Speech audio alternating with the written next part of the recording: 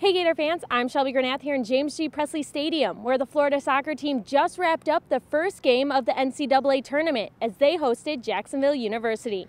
It was the Gators who came out ahead in this one by a final of 2-0. Take a look at what coach and some players had to say after the win.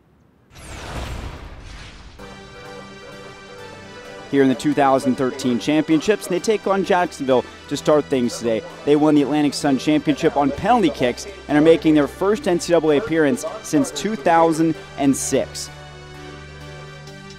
Here's Trivia up ahead to Jordan. Jordan shoots it out wide to find Andujar. Andujar knocks it down, crosses toward the near post, and puts it in the back of the net. It's a goal from the right flank for Tessa Andujar, who I don't think ever intended to shoot that ball. Well, that was a shot at a cross from Andujar, but Florida don't care. It went in the back of the net. It wasn't intended for a goal. But they all count. Yeah, I was trying to cross it and kind of mishit it, and it was pretty lucky. It went in. I was excited though. Tessa was eating that girl alive on that side and getting behind her all the time, so, I mean, hard work pays off.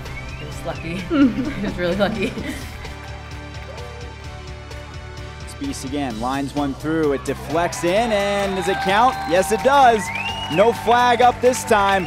2-0 Florida, and I don't have a clue how that one got in the back of the net. We've really been putting a lot of focus on corner kicks, and Annie just played a great ball in, and it just takes a touch. So I just try to get something on it and get in front of the girl to put it away.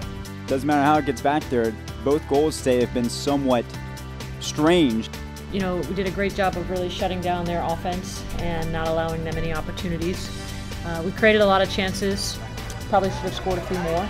But overall, you know, like I said, at this stage of the game, it's all about move on and advance. Like Becky said, we kind of had a little bit of a shaky start to the game. I think it just took a little bit of refocusing at halftime and coming out and focusing on what we do well and keeping the ball and moving it. And ultimately, you know, we got the win, and now we're going to go into this week and fix some things and get ready for next week. Well, I think sometimes when you play in these type games where, you know, they're putting a lot of numbers behind the ball, it's not as easy as it looks.